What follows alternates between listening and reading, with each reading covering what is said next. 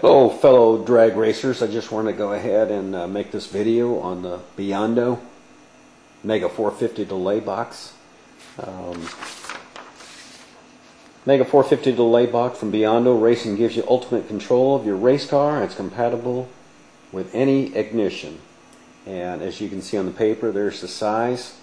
Has the crossover delay box, selectable function output, driver reaction tester, trans brake safety switch, illuminated keypad and LCD readout, how late display, tap up, tap down, time-based shift activation, 2 4-stage timers, programmable throttle stop override, programmable starting line enhancer, separate screen for bracket and pro tree, digital tachometer with peak RPM recorder and playback function, RPM-based shift activation, throttle pedal linkage control, data download port, and just want to go ahead and show you what's in my car and some of the functions that I use. I don't use everything on here, so if you got a box, you got more than what you ever need.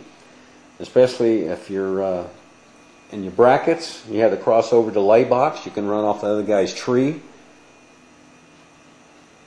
Trans brake safety switch.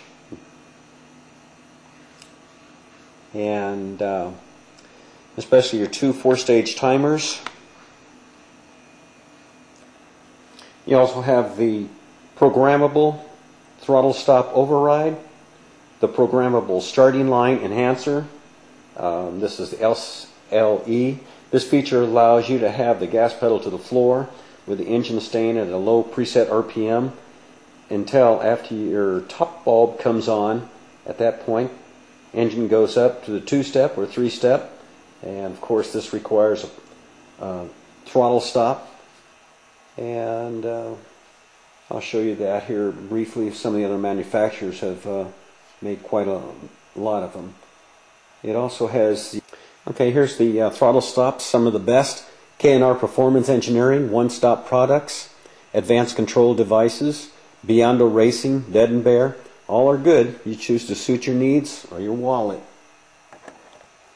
Okay, I'm not going to go into how to put this thing in your car.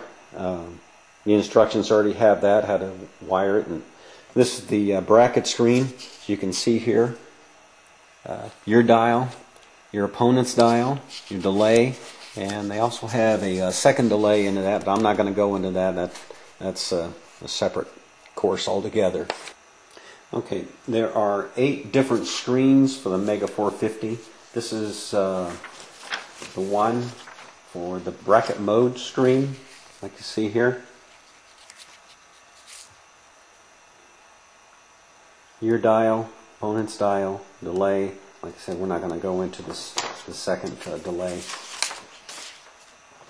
And the first screen will be like you saw here. Your dial, their dial, first delay, and of course we're not going to use that one.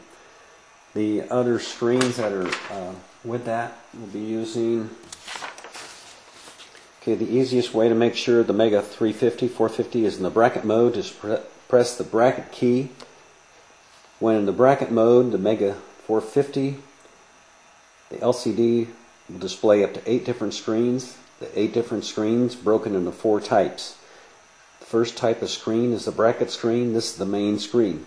The second type of screen is the setup screen. There are 5 different setup screens. The last 2 types are the driver's reaction tester and the Mega 450 replay tack screen. The driver's reaction tester and the Mega 450 replay tack screens are the only screens shared with the bracket mode and the pro mode. This means that the driver's reaction tester will function the same in either mode, and the replay tack will display the same information in either mode. And you can see that more in the instructions. Okay.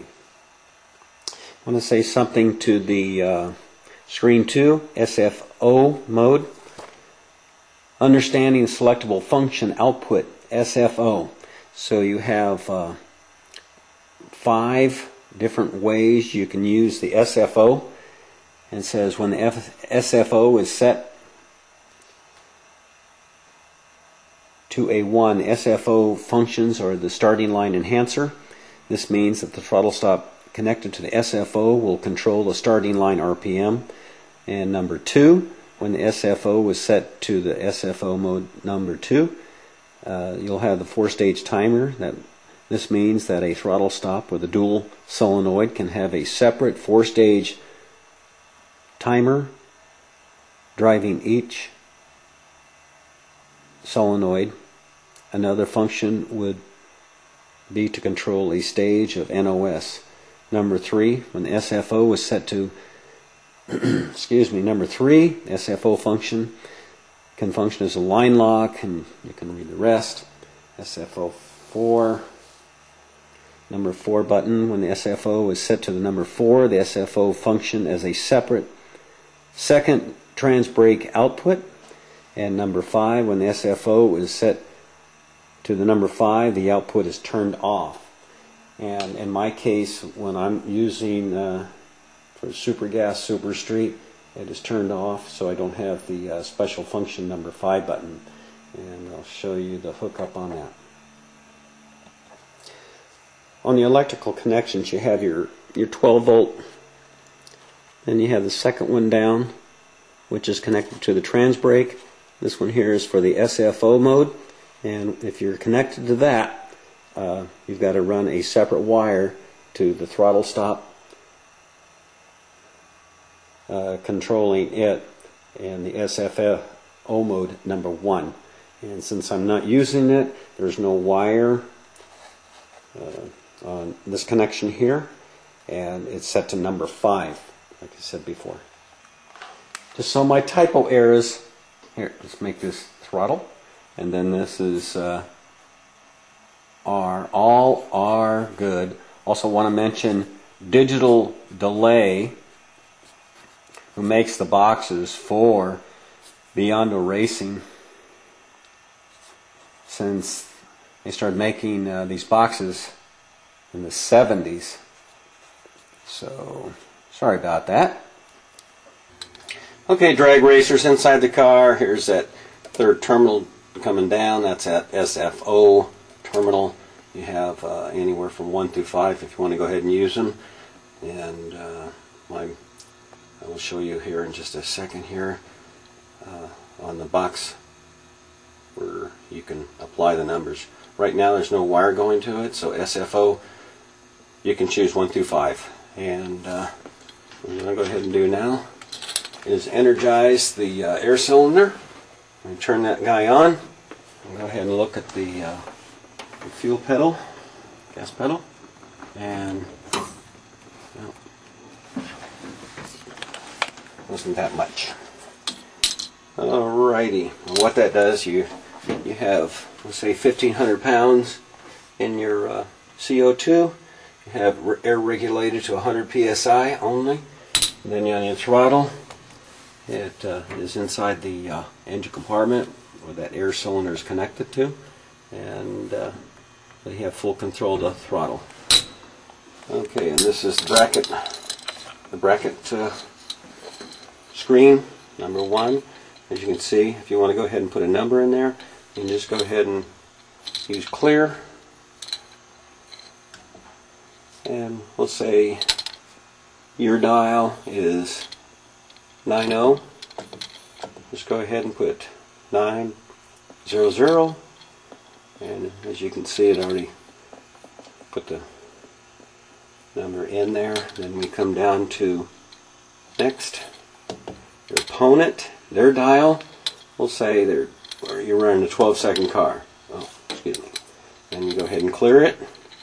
Put 12 in here. 1, 2, 0, 0, and there you go. Now, if you hit next here, come down, you can see those arrows move. This is your first. This is probably the only delay you'll use. This is the time, 1.03. When you're coming off the top bulb, it gives you like 0.5, 0.5, 0.5. Normal reaction time is a half a second. So even on the instructions, they give you 1.0. Anyway, that's where it's at. 1.02, 1.03 is good. Moving to the next screen, go to Setup. Here you find we're not using the tap, we're not using how late. PB mode, we're using push button 1. SFF mode, there it is, number 5. Okay, let's go to the next screen. And this is on the top. It says SLE, starting line enhancer. Read the instructions. And the programmable throttle stop override. And again, you have a timer 1, timer 2. This is for your SLE. And we'll go to the next screen. Okay, this is the next screen for your throttle stop. Stage 1, you'll set it.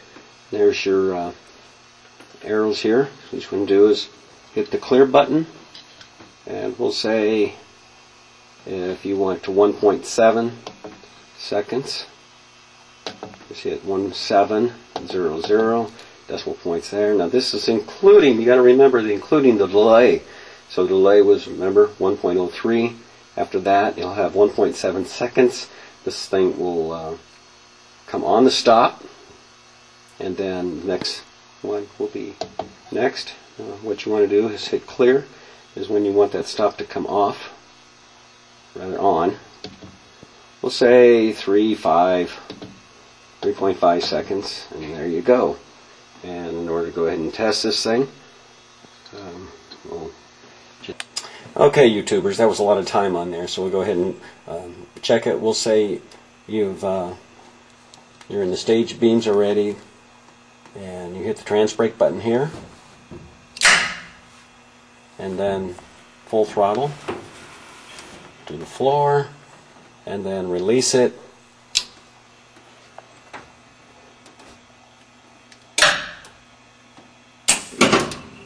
And see, right there, in that time, throttle went back to idle, and it went back after 3.5 seconds, back to normal again.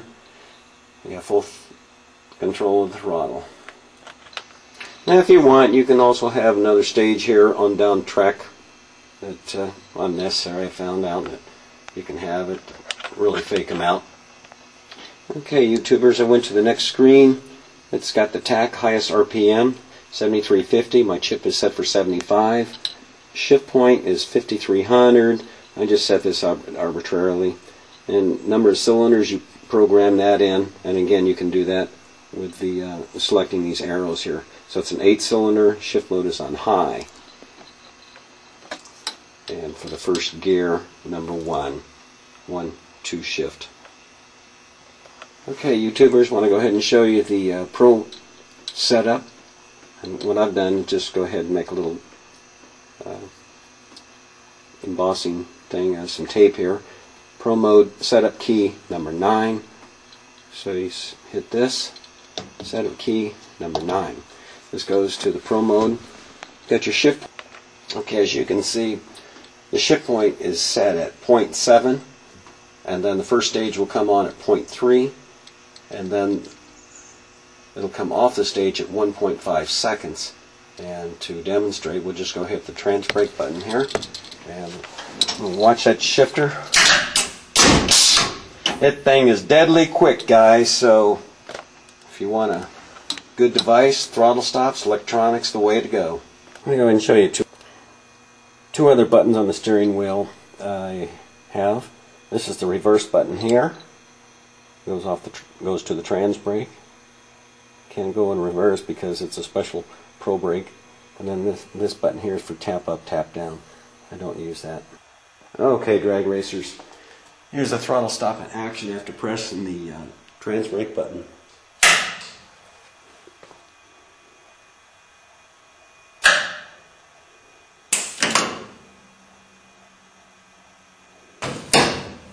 There you go. Hey guys, I forgot to tell you something here. If you run the super gas, super comp, even if you got a fast light car, you may need to put some delay in it. So this is the Pro mode screen. And I went ahead and shifted the next button down to the first delay here. So if you're quick on the buttons, we'll go ahead and clear this, and we'll say put some time in here. We'll go ahead and say 2, And then 0. I made a mistake here. See? Make a mistake, just go ahead and hit clear. We'll go to 0, 2, 3. There you go. And there's the delay. If you read a light, go ahead and punch some numbers in there like that, and you should be okay. Every car is different. Thanks. Hey guys, I forgot to mention the throttle stop solenoid. 12 volt source going to it. You have the ground, and then you have an 1/8 inch, model 9 is 1/8 inch air tube going to the throttle stop itself, and you see it's hooked up to the linkage, and you have a 1/4 inch air tube coming from your air bottle, and it is regulated to 100 psi by the regulator, and once activated it'll go onto the stop, and then as soon as the stop comes off you'll have full control of the throttle. That's it. Thanks.